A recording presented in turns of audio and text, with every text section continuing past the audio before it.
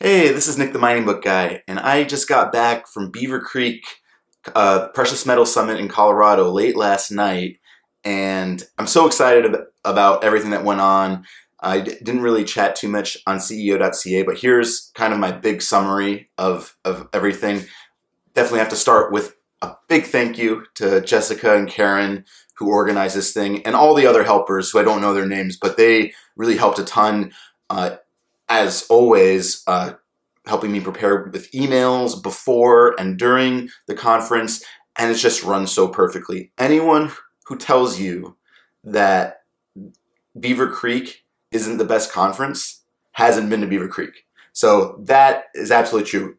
For North America, for sure, for sure. Maybe there's something else in another part of the world I don't know about, but keep that in mind. That's a huge takeaway if you don't listen to all the other details I have. So it's something you should consider, and I know I have a lot of listeners who maybe haven't attended a conference before. Maybe if you get serious enough, you could do this in a few years. But anyway, beside the point, let's get into some of the things that happened. Shout out to Bill Powers at Mining Stock Education. He actually published an awesome roundtable interview with me, David Erfley, and Trevor Hall that we did after a few days at the conference. That's actually posted on Mining Stock Education, so go check that out if you haven't. I said some things. David and Trevor said some more intelligent things, so that should be fun.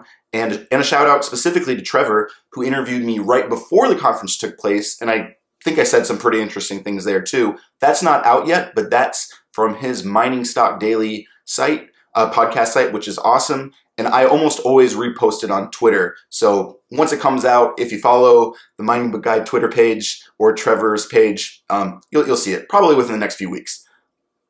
What was so cool, and I think this is going to probably happen every year I go, it's not just the meetings you set up with companies or with people in advance, it's the random stuff.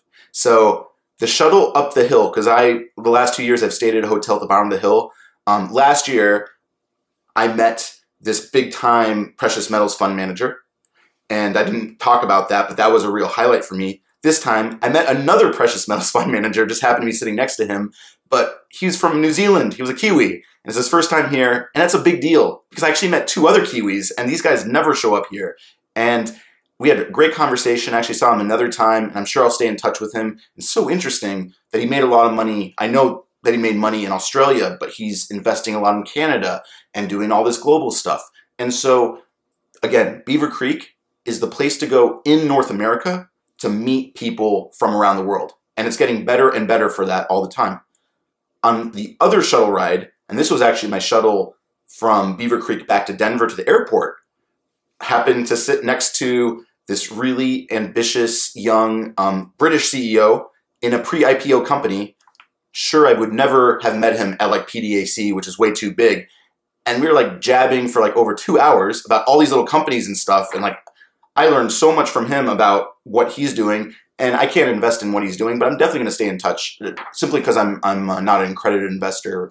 Maybe that will change. We'll see. But I'm actually headed to the London one-to-one in November. And I'm sure I'll try to see him there. But again, like I've heard from people in Vancouver who say that they think Beaver Creek is just a bunch of Vancouver people. Not true. And this is better than anything in Vancouver. So all you guys in Canada, you are missing out if you're not Beaver Creek.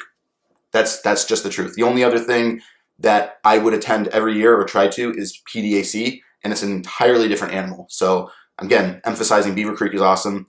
Met so many interesting Aussie people, really. Aussie and Kiwis, I met a lot of them. It was really interesting. I didn't meet any Chinese, but there was a lot of Chinese presence, and I talked to a couple people who said they had some really great conversations with them, representing some of the corporate, national type companies, and that's neat because I don't think they were really here last year. There was a great Mining Journal article. I think Jessica did an interview beforehand that talked about all this stuff. So I saw it happening, and Beaver Creek keeps evolving. I just wish I was here during the early years when it was 350 or 400 people. I mean, they're at like 1,100 people now, but it's still intimate enough. You can have all these awesome casual conversations.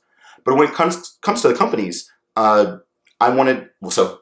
met a lot of companies for the first time that I'm definitely considering investments or speculations in.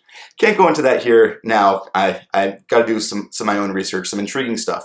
But I have to mention two that stood out that are well known. Orion AU on the venture on Finland.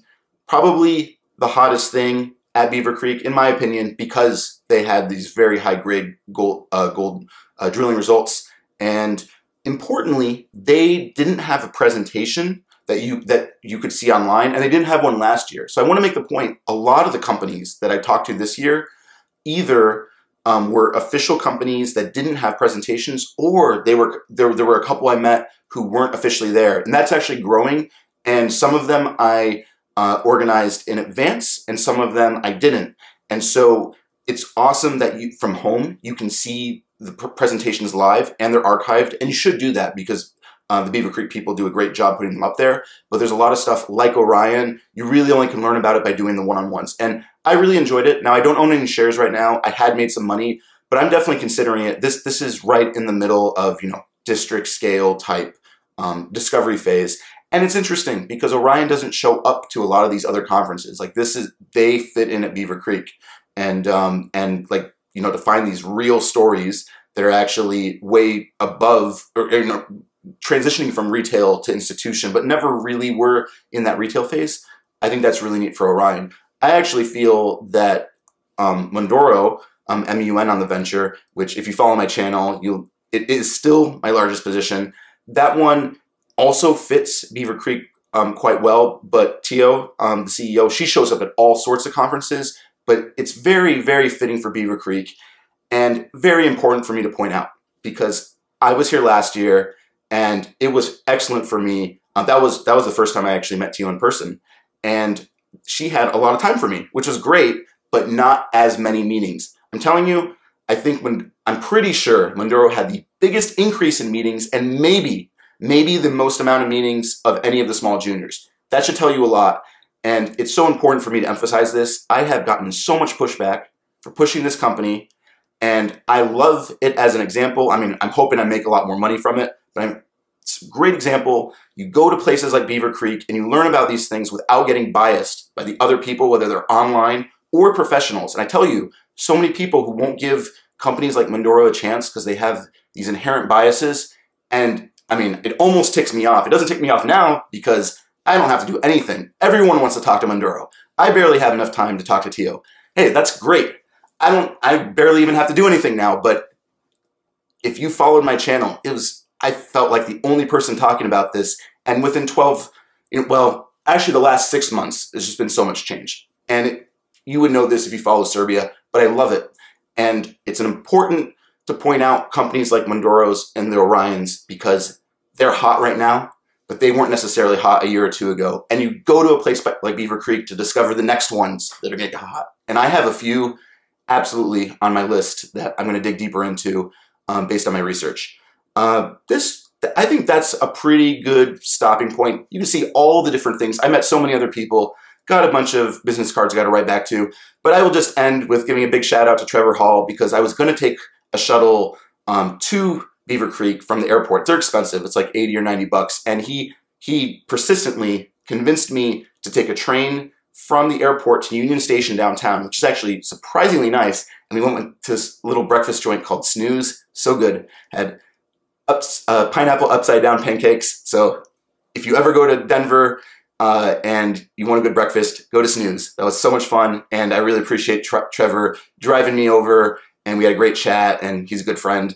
And he was introduced to me by Jessica at Beaver Creek, even though Trevor wasn't even there last year. So another thank you to Jessica for that. And it's great to go to these things, network with people, always making new friends, super high quality people all around.